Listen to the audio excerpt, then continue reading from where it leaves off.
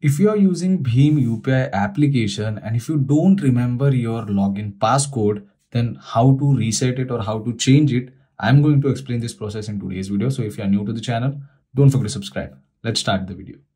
Now, first of all you need to do is you need to open BHIM UPI application in your mobile phone. And once you're on the passcode page, here you can enter the passcode and you can do the login process.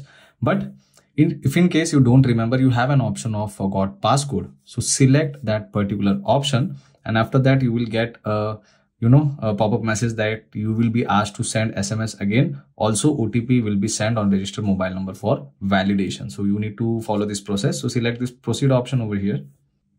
Now, once you select proceed option, once again, we are on the initial stage, which is we need to verify the mobile number. So select the SIM card.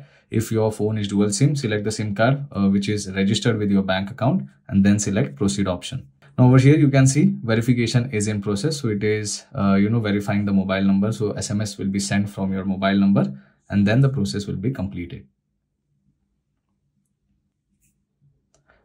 Now once the verification is complete, you will receive an OTP on your registered number which you have to enter over here and then select proceed option. Now there is one more thing on this particular page. If by chance you remember your passcode, then you can select this option which is remember your passcode, click to login. But if you don't remember, just select proceed and go ahead.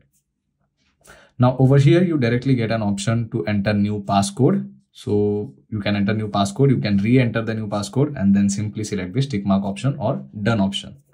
Now once you enter both the passcode, select this tick mark option. Now it is asking me, would you like to enable voice confirmation feature? So if you want this feature, you can select proceed, but if you don't want, you can cancel it. Now you can see we have successfully logged in to our account by resetting the password. So this is how simple it is to change password or passcode in your BHIM UPI application.